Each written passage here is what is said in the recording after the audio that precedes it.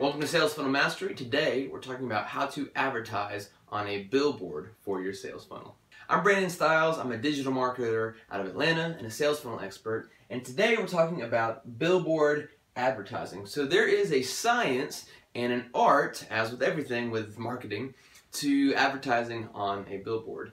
And I feel like when I'm cruising down the highway, whatever, a lot of companies get it wrong. So let's go over some simple strategies for advertising on a billboard that make it effective. So let's just use this whole whiteboard as a billboard, all right? So you're driving down the road and this is like 10 times bigger than it is right now, and cars see this. So think about it. You've got a car going down the road probably at 50 miles an hour. So they don't have a lot of time to A, read your billboard because of the speed, and also because they're not just looking for billboards on the side of the road.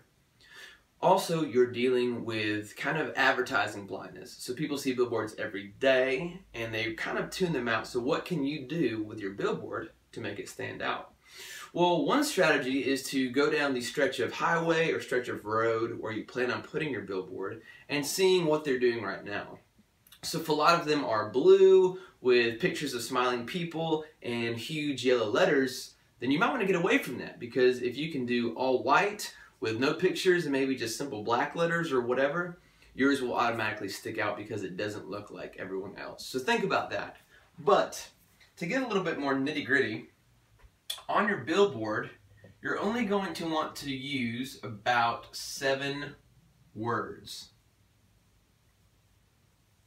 7 words is right in the sweet spot where people will have time to read it and still drive and not crash into the person in front of them and die. So you're trying to get your billboard down to 7 words. So it's a headline, basically.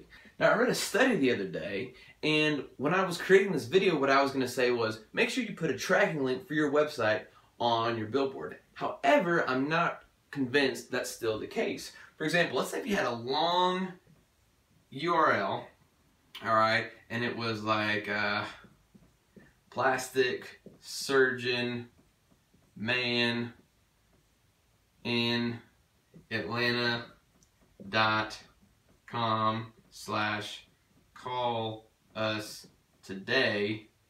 So because that's specific, you could use it as a tracking link to check how effective your billboard is. But the thing is, people aren't going to be like, oh, I'm going to memorize that real quick while I'm driving and doing 100 other things, call us today.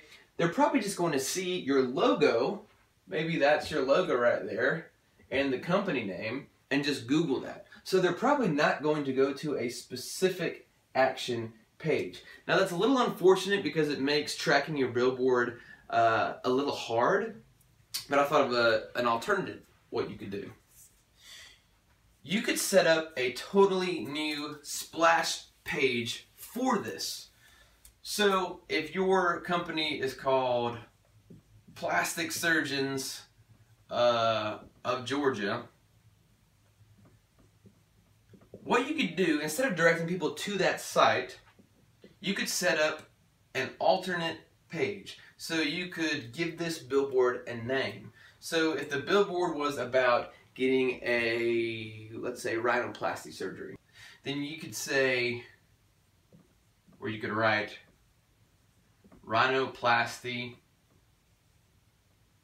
idea.com and only put this website address on this billboard. So that way people will go to this and you can still test the effectiveness of your billboard without just being like, oh, we'll see how many. Because you still need to know if people are going to your billboard. If you get 100,000 impressions a month and you get 3 clicks to this website, you'll probably want to nix that billboard, okay?